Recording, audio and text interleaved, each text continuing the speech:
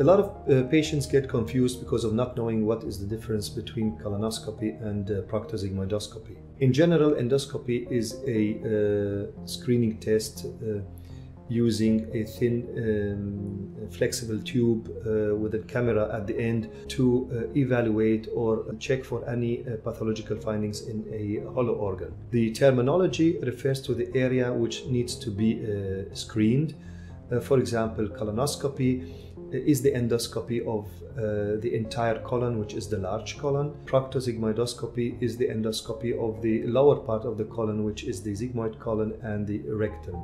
On the other hand, the anoscopy is a small rigid tube which will be introduced through the anus into the anal canal to evaluate and check for pathological findings in the anal canal, for example, fissures, hemorrhoids, and even cancers. For any further questions, please don't hesitate to contact us through our social media channels.